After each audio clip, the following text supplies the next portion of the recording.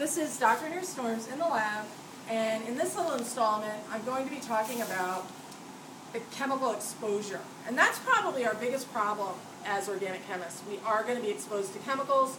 We work with them. We can't avoid it. We're going to get some on our hands. We're going to get some on our skin. So you have to think about, and this is the thing I feel so passionate about and adamant about. It is so important that you attire yourself properly in the lab, and for whatever reason, I'm constantly saying this, and I constantly see people who are not dressed properly. You must protect yourself, even if you're a little uncomfortable. I have worn goggles in lab for 25 years, and if you think I like to wear goggles, you're wrong. I don't like to wear goggles. I sweat, they give me headaches. I don't like them, but you know what? When I was early in my career, I went to a safety convention and they showed us films of what happens to people when they have those stupid plastic safety shields on or just wearing glasses. If there's an explosion, they blow off, and they are not chemical spill proof. You have to have something strapped to your head that goes completely around your eye, and if you don't believe that, seriously, someday I'm going to bring in a film of what happens when you don't have these on, okay? Those safety shields are next to useless, okay? You shouldn't be wearing them, all right? That's what I'm saying. So you should have these on, gloves on, apron, or a lab coat, shoes covering your feet. Do you know where the chemicals fall? The chemicals fall on your feet. This attire is what will protect you the most in the laboratory and what has protected me for 25 years, okay, from getting a serious burn or injury from chemicals. So that's what I would say to you first. How else do you protect yourself? You protect yourself from by working in the hood and keeping the hood doors the way I described, the way I've described through these videos. The hood doors should be down at a level where you have a green velocity. It should be as down as far as you can get it. How else do you protect yourself? You protect yourself by keeping things clean. Wipe things up this semester, you know? Take out a sponge, wipe down this area, then dry it off with a paper towel. Wipe out your hood at the end of the day. We do clean. This lab gets cleaned several times a week, but the thing is, occasionally there's a drip of something. Don't lean on these foils. They're called foils. Don't lean on them. We've gotten people who have burns on their forearms because they were leaning on the foil and there's a little bit of acid on the foil. Never sit on the bench. I can't tell you how many times I've seen people sitting on the benches. I wouldn't sit on these benches. There's acids, bases, all kinds of crud on these benches. One time we were isolating capsaicin, okay? Capsaicin is the active ingredient in red hot chili peppers.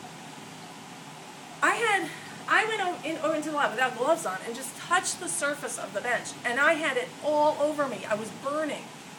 Don't sit on the benches, and never sit on the floor. Okay, if you get tired, leave the lab. Go sit outside. Sit on a stool. That's what we have the stools for. This is really important. Okay, you have to protect yourself. So be clean. If you spill something, let someone know, and they will tell you how to clean it up. Okay, when you are cleaning your glassware, always start with cold water. Sometimes it's a good idea to start rinsing in the hood and pour things down the drain, the cup sink, keeping the fumes down. Then go to the regular sink and use cold water and maybe some soap and a brush. Then when you're done with that, use more cold water, maybe some distilled water. Then use acetone, then use some distilled water. Okay? If you do that, you'll minimize your exposure. Sometimes people get exposure when they go over to the sink, turn hot water on, and run it into a flask that has materials in it. Make sure you ask before you dump anything. And I want to reiterate, no chemicals, zero, should go into those trash bins. And I mean zero. Okay? What goes down the drain is aqueous waste. And if you have any doubt about what is aqueous waste, you should ask your TA or your instructor. Halogenated waste goes into 2 containers that we have in this central room. Okay, one is labeled halogenated waste, one is labeled non-halogenated waste. These are only for organic materials. So for example, if you had dichloromethane, you could dump it into that container. If you had, say, hexane, you could dump it into this container. But if you had sodium chloride, the salt, you would not put it into halogenated waste. Halogenated waste is for organic materials. Sodium chloride, where would it go? Down the drain. That's an example, of aqueous waste. Anything else, you should ask about it. The TA, the instructor, will collect it. We do not put anything in the trash. Imagine if you were a worker here and you went into the trash and found a big pile of some, red solid sitting in the trash. That would be a little worrisome, okay, in terms of exposure for them. Okay, so you have to protect other people as well. So what I just described is protecting yourself, protecting your environment, okay, and then disposing of things properly and cleaning things properly so you don't get exposed at the end of the day. All right? What do you do if you get exposure? Okay? What do you do if you get chemicals on your skin? Okay? The universal remedy that we use is 15 minutes of cold water.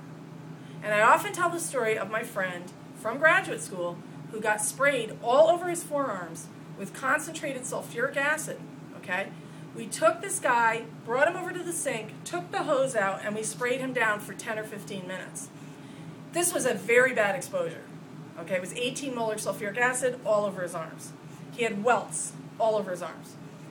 We then proceeded to cross the street to the hospital of the University of Pennsylvania, where he waited for 2 hours in the emergency room. And then, after 2 hours, they put him in what is called the burn shower. Okay? It wouldn't do any good at that point.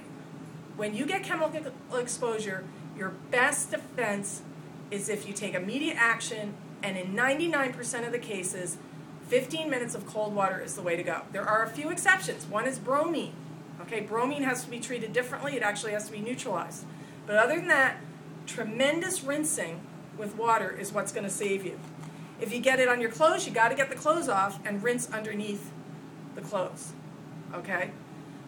Earlier, I did show how to use the eye wash fountain. I'm going to show it one more time. I will tell you, most people do not get chemicals in their eyes because they are not wearing goggles. Most people get chemicals in their eyes because something itches on their face. And I have a habit of touching my face all the time. And they take their finger and they put it up under the goggles. And when they do that, they get chemicals in their eyes. Some people just get vapor trapped in these goggles. Okay? But people do get chemicals in their eyes when they're not wearing goggles. Now, it has been shown that it is actually just as safe to wear contact lenses under goggles as it is to wear glasses under goggles. We used to make people take their contacts off. So supposing you put your finger up here, you got a little bit of something in your eye's burning, what would you do? As I stated before, you would come over to one of these islands, you would take your goggle off, you would take your gloves off. Okay? If you have contact lenses, you got to get them out. Okay? You've got to get those contacts out. You take the hose, you create the arc that I described earlier. Oh, I just skirted my camera. Sorry about that. You create the arc. I'm terrible at creating the arc, as you can see. You would open your eyes, put it into the water, and keep it in there for 15 minutes. And if it was 2 eyes, you'd have to hold your eyes open, and someone else would have to create the arc. The cap is always kept on this to keep the dust out of it. Okay.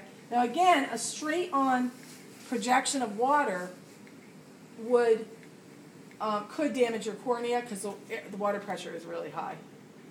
We have 4 of these, 2 on each side of the room. It's really important to let someone know what happened, and it's really important to do something about it.